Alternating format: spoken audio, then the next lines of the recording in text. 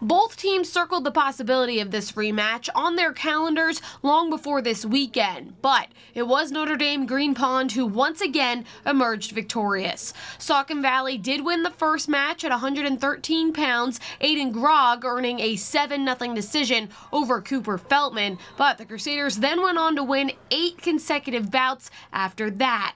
Senior Adam Schweitzer had a 12-1 lead over Jackson Albert in the 120-pound match, and he went on to pin Albert in the third period with a fall time of 4 minutes and 45 seconds. The Notre Dame run also included a thrilling overtime bout between freshman Keegan Ramsey and Saucon senior Cale Markle at 145 pounds. The score remained 1-1 at the end of regulation, but Ramsey, who entered the finals 15-11 overall, simply smiled heading into OT, and ultimately the freshman secured the takedown for a 3-1 decision win over Markle.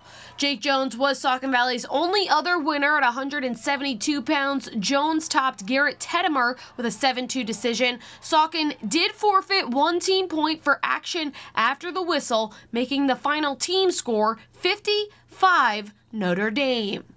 After a postseason filled with controversy and a rematch in the district final that everyone in the Valley was excited to see, Notre Dame delivers a dominant performance and claims their second straight district title.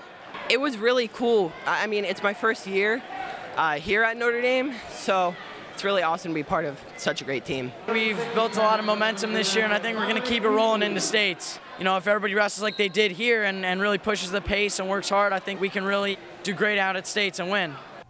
From Freedom High School for the Service Electric Network, I'm Courtney DuPont.